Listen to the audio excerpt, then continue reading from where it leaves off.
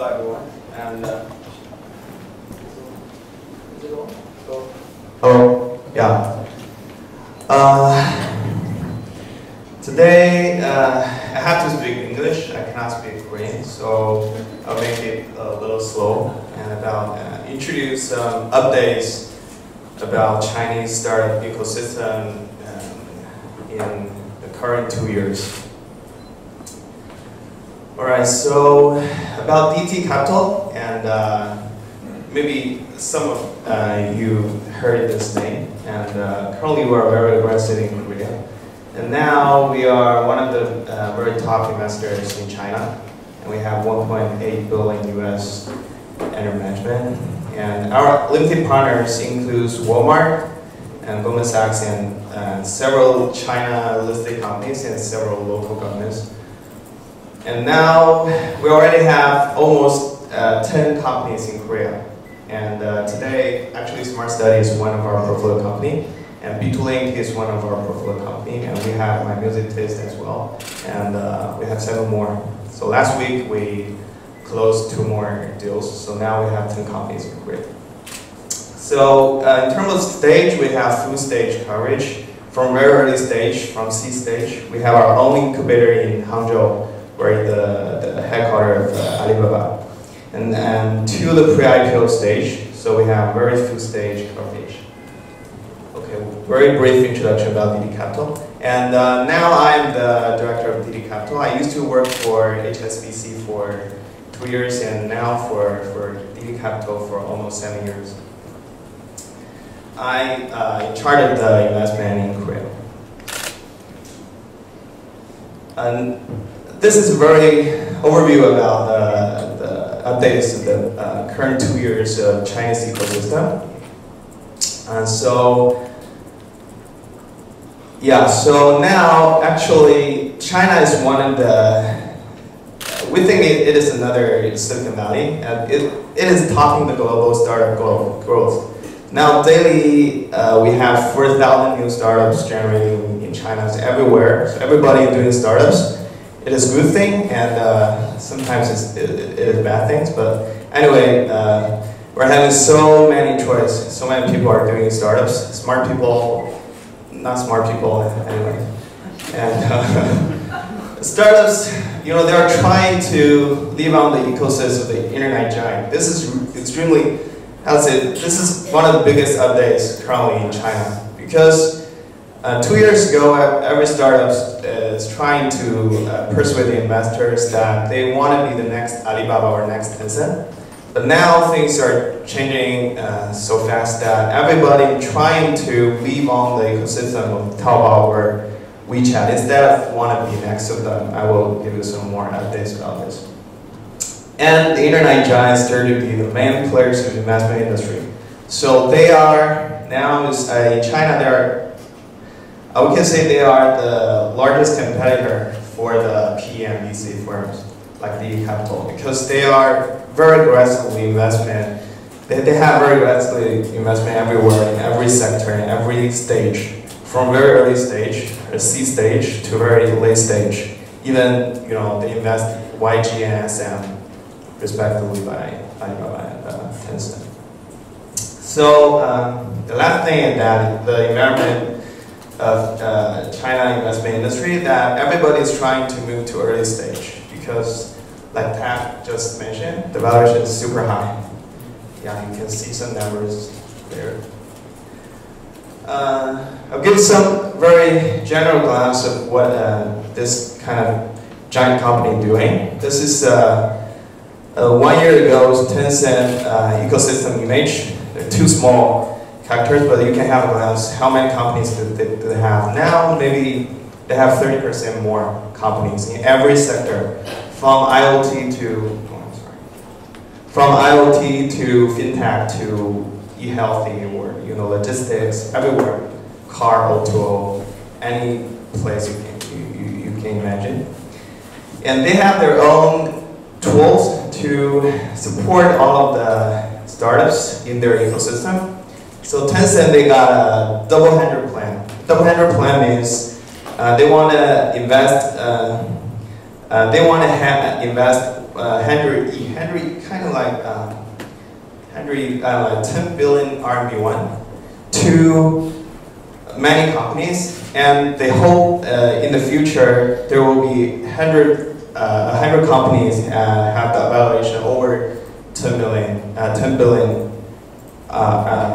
RMB, over 10 billion RMB one. So this is a kind of a huge plan to invest a lot of startups. And another thing is that Tencent now actually the largest innovation spaces operator in China. They got 25 cities in China have their innovation space, kind of like co-work space, but they can leverage all of the Tencent resource within the space. I heard that by the end of this year they will have more than 30 spaces, and they have over 500,000 square meters innovation space in China. And we got a lot of cooperation with them now. This is Alibaba's image 1 year ago. Now it's maybe totally different. So ecosystem actually is a really interesting word. And actually Alibaba and Tencent, they're largely different from these two companies that actually Alibaba is kind of ecosystem driven company. So they focus all of the resource for building their own ecosystem. So now Alibaba and Tencent's ecosystem almost means Chinese startup ecosystem, means a lot for that. So this is kind of words that I found from the annual report of Alibaba. They have actually their strategy is just one sentence. They tell about their ecosystem. They want to expand their ecosystem and help all of the startups or the companies to invest growth in their ecosystem.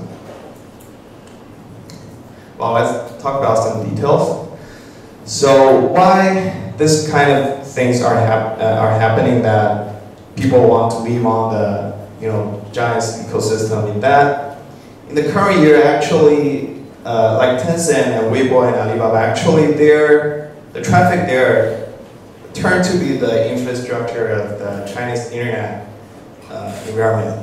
You can see the numbers that WeChat now have that monthly active user of over 760 million. That means everything. Actually, that is the traffic. People daily they use WeChat more than 5 hours, and they open more than 20 times per day. So that means people live on WeChat.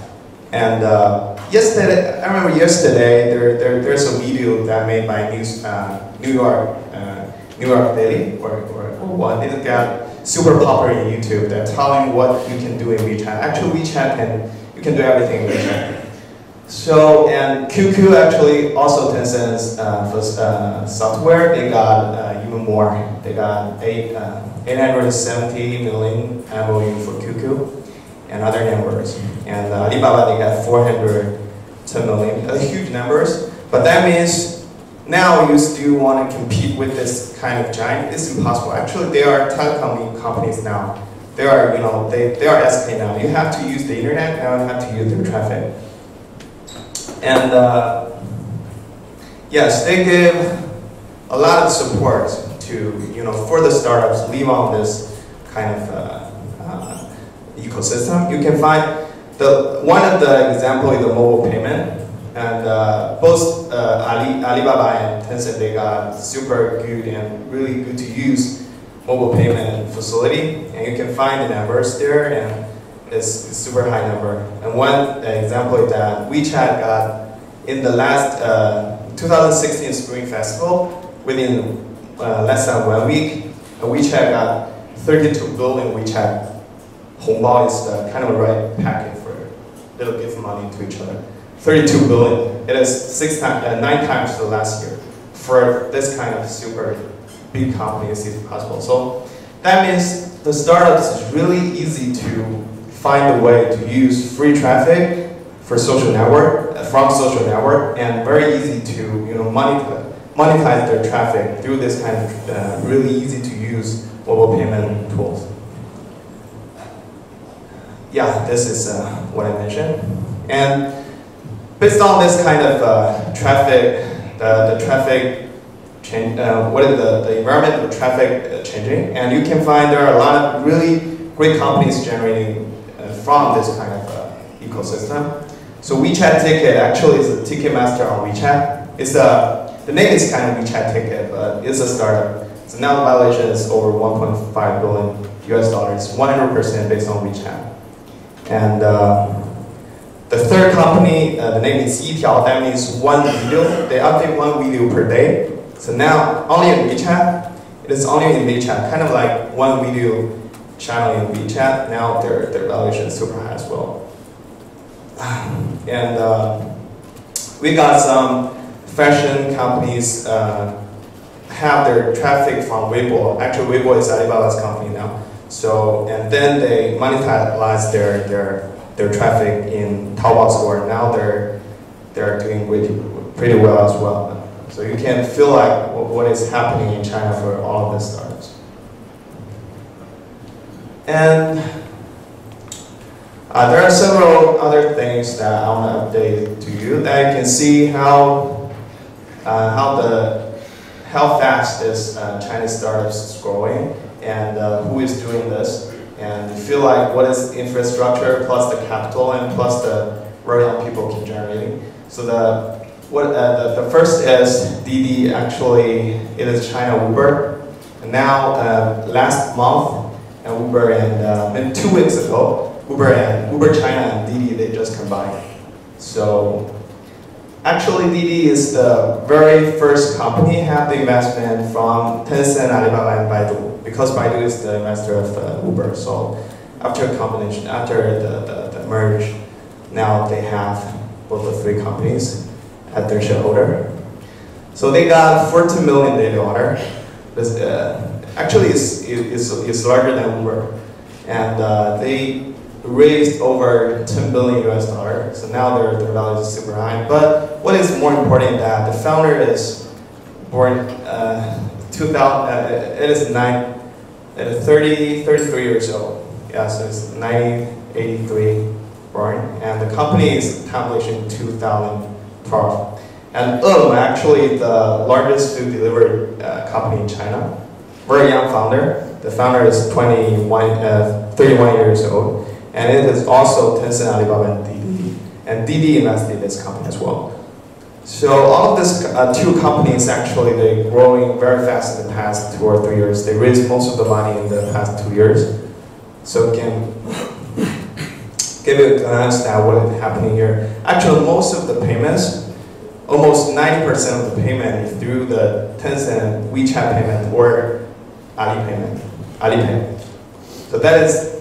And for actually, most of the traffic comes from the social network traffic as well. You can feel what is changing, what is happening in China for this kind of really fast-growing startups. This is another update for what is happening from the last year.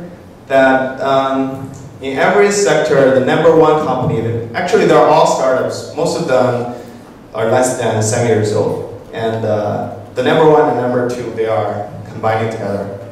And I didn't put the name back, but all the 10 companies you'll see here, they got the back from Tencent or Alibaba. But anyway, now there are one companies now. So Didi, Kuaidi, or all of these sectors from taxi, group buy, or online marketing service, online travel, e-fashion, e-commerce, they're all combined together. So the first one, the largest one, and the second one. This trend actually is, you can see that because of the very high valuation of the late stage companies, the valuation is too high. So that means they have to combine together to save the money they raise and to compete together and then raise new money. So this is another glance of the Chinese market. Yeah, very quick updates. What I feel like how to maybe my suggestion to Korean startups and this industry that globalization actually is the top topic for Korean startups. Actually, this is the top standard that for us to screen out the potential companies to invest. That we need to see if the team is that very young and have the international cultural team that can work in the mind of international mind, instead of just English speaking, they have to have the mind to success out of Korea. And the last one is that how to say the flat organization, fast execution to adapt the most dynamic market. That means if the companies want to go to China, because in China everything just changing so fast in the past 2 years, that we have to work almost 20 hours per day and 7 days per week to catch up this trend. So for all the startups, especially for the Korean startups or foreign startups who want to into the China market, they must make decisions very, very fast. They do not have any time to doubt about this market. They have to move very fast to test and adjust their strategy. Oh, I have more. And okay, the last thing is that I still think as an international fund like Dilecto, we really help a lot for all of the companies we invest in Korea. For smart study, tooling, for my music test, we really do a lot of things for them in China. So have investment from an international fund is really one of the ways for them to start business overseas. So I really hope to cooperate with more Korean VC or VC firms or P firms to invest more companies together. Yeah, that's it. Thanks.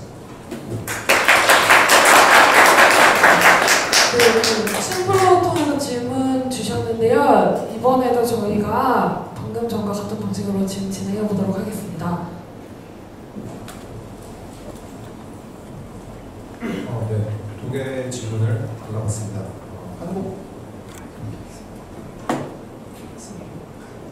한국 스타트업의 투자 기준, 투자를 결심하게 되는 가장 큰 요인은 무엇이었나요? 디렉터나 브라이언 양님의 생각을 듣고 싶은 질문이라고 생각을 하고 제가 전달을 드리도록 하겠습니다. So Brian Yang, when investing to Korean startups, what are the biggest standards you have to decide where to invest? As I just mentioned, the mind of globalization. Actually, compared to China market, for DD Capital, that kind of investor that born in China and come to Korea, that the number in Korea is so small actually. So the mind to go global is really important. That means the team and the decision-making process and their working style is really globalized. It's really that is important. That means we need the very young team, and they're not that Korean traditional working style. That we need to make every decision, even every minute or every seconds. We need very quick feedbacks for China market, any new change of the environment in China. So when we do the due diligence, we can feel like if this team can really move fast, can execute really fast, make decisions fast, and eager to go China, or even want to move to China with the family. That is the most important thing, that want to work in China instead of just imagining China market in Korea and now that is the most important thing. 네, 그래서 디렉터이 한국 스타트업에 대한 투자를 결정할 때는 글로벌화의 가능성, 세계 시장에 진출하고자 하는 그런 열망을 가장 높게 평가한다고 합니다.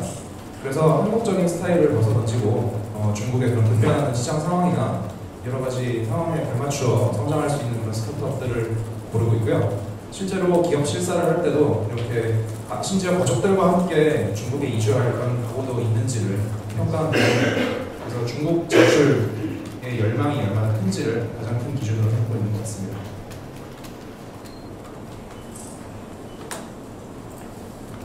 네, 그리고 다음 질문인데요. 중국의 자국 보호 정책이 언제까지 유효할까요? 더불어 페이스북이나 구글의 중국 진출에 대한 가능성을 어떻게 생각하시는지 묻고 싶습니다라는 질문인데요. So Brian, Chinese government tried to protect their companies in terms of domestic companies and startups. So until when it will be valid? Because there are many globalization trends. So until the end, in someday, that policy should be end. You mean Chinese government is trying to protect the startups company? Or actually, I don't think so. The startups in China actually they have the shortest lifetime in the world. They just, I think currently from last year, all the new startups their lifetime is less than 1 year. So nobody's protecting them. So they are dying. So I think globalization, you cannot forbid globalization actually.